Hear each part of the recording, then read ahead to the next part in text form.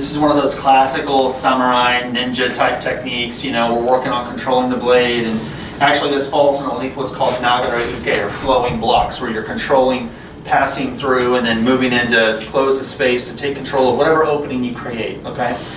Now, with all of that being said, ultimately when you're fighting, if you have a knife and someone's attacking you, you want, I mean, we talked about this a second ago, but if you can cut into the arm, whether it's here, here, that's primary. And that's because these muscles here, you know, the forearms, that's what the muscles that are tight to hold the knife. From a Goshinjutsu or self-defense situation, the objective is to stop the attacker so that you can get to safety. The objective is not to kill somebody.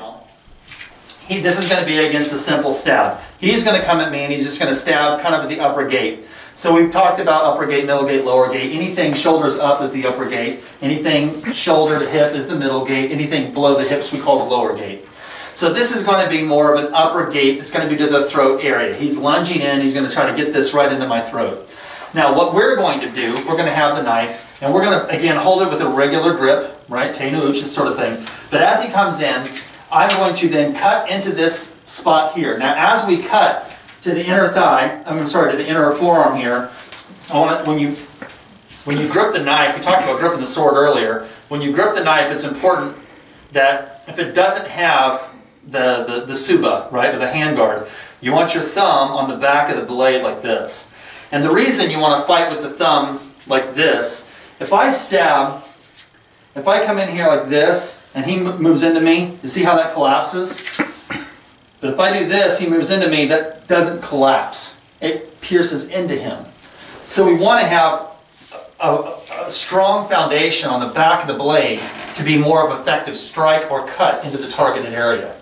When he comes in, go ahead and do it again. As he's coming high, I'm going to use this kind of as a block, a slice and a block into this area so I can cut into the area that will hopefully stop him from holding this damn weapon. Again, the goal in self-defense is to stop the threat and to get to safety. The goal in self-defense is not to kill somebody. So as soon as I cut this here, as I cut in, I'm going to then check. And now from here, it's going to be whatever target we move into. From here, we're just going to go ahead and just make a strike right into the midsection, and then we're going to back away.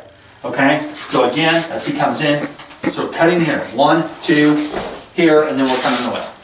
That's going to be the technique, right? So we're here, cut. 1, 2, here, and then come back out. Again, 1, 2, here, and then come back out.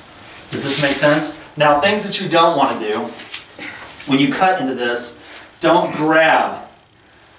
There would be fluid or something that could be slick, and then he could cut into me as well.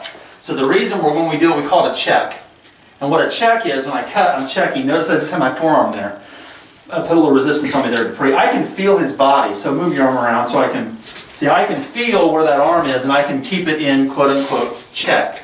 That's what the check is for. That hand is not there to grab that arm, grab the wrist or anything else, because there's going to be fluid from when I made the cut. So you don't grab the damn thing. I'm just going to cut it.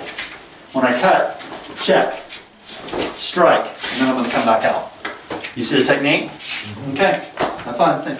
Instead of just like, okay, it's this mindless action of me just doing something, I got to keep my mind in play as to what's going on. With that being, and that's an important aspect of martial arts training, because everything that you do is going to be predicated on what they do.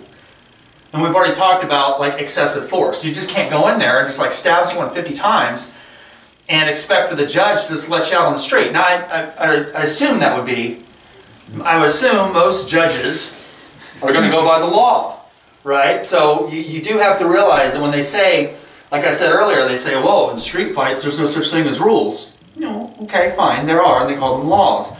So you need to make sure you abide by the law, or your ass is going to be in the same damn cell as the one that you just got in a fight with. You got to be duking it out for the next, 90 days or however long you're in there, So make sure that we stick to that.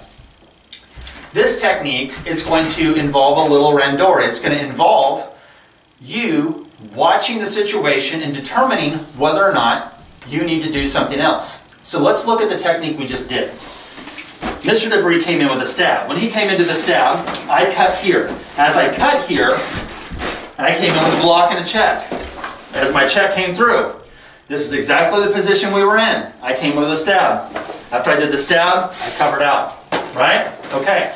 Now, any time did Dupree drop that knife? No. That's the only reason why that stab would be okay. If we do the same technique, and let's say as I make this cut, Dupree's going to drop the knife when I make my check. I'm not going to make that cut. I'm just going to come out here and make sure his ass goes a different way. I need to get to safety. Remember, self-defense is to get to safety. Stop the threat, get to safety. So the drill that we're going to work now is, if I do this, and Dupree does not drop the knife, go ahead. He doesn't drop it, I'm going to give him one more, and then I'm going to step out in position. If we do this, he comes in with a stab, and he drops the knife, I'm not going to make that, I'm just going to step out and then get to safety. So now we're going to look at it as a, okay, what's going on? Control the mind, control the body. You understand the drill?